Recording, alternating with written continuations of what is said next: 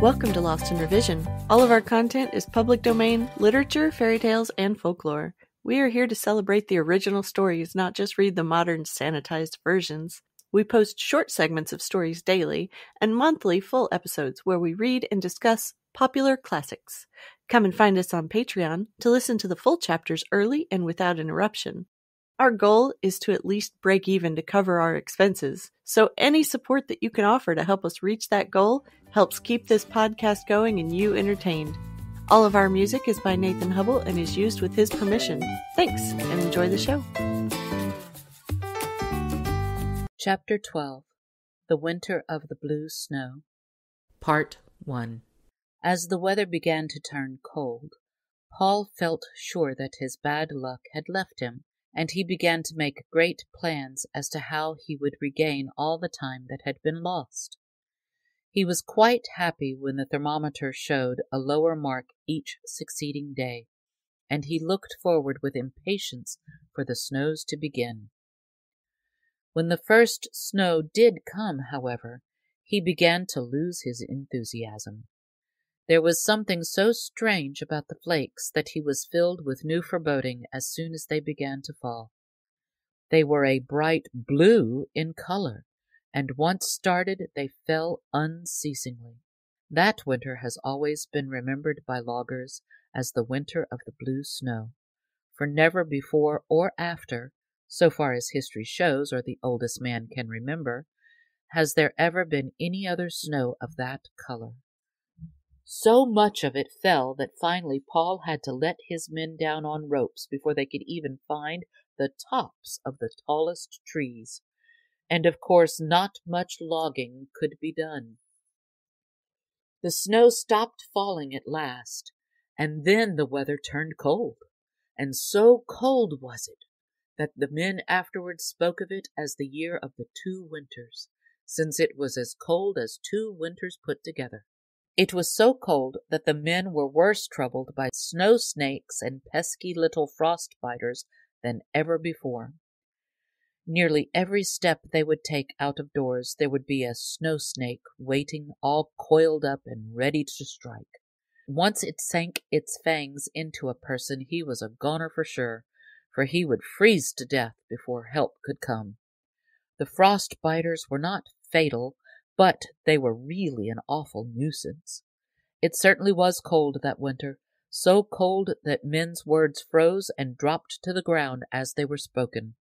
Johnny Inkslinger had to work out a brand new system for interpreting them before the members of the crew could talk to one another, and a little later a special frozen word interpreter had to be imported into the camp.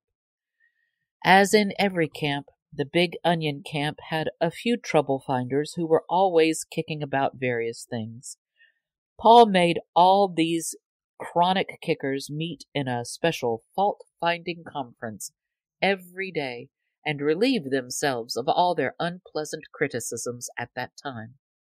Of course, their words froze and dropped to the ground as fast as they were spoken, and as nobody could hear them until after they were thawed out, the fault-finders never troubled themselves to speak mildly.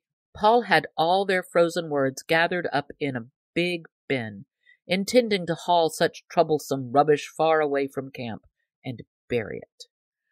Until the ever-efficient Johnny Inkslinger thought of boxing up the most explosive of all the words and selling them for blasting powder. They were very powerful, too, when a charge of them was set off all at once. One good thing which the cold spell did was to cure all the men in camp of swearing. Whenever a man dropped a cuss word, Paul had it picked up by a special crew for the purpose, labeled with the man's name, and stored away. When spring came and the weather began to get warm, each man that had a bale of cuss words saved up for him had to take them all out and listen to them as they thawed. Some wonderful combinations were heard along about that time, and having to sit back and listen to their full winter's cussing all in one bunch was a most satisfactory method of curing the men of the unpleasant habit of swearing, one may be sure. Brimstone Bill was the worst offender in the camp this way. That was how he earned his name.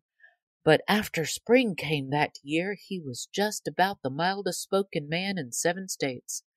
He had cussed so much during the cold weather that several times he had been nearly covered up and smothered by the frozen words, and had to be pulled out from under the heap he had made. When spring came, and he had to listen to all of his words as they thawed out, there was some real excitement, most assuredly. He was deaf for 3 weeks afterwards, and he never did fully recover from the dreadful things he had heard.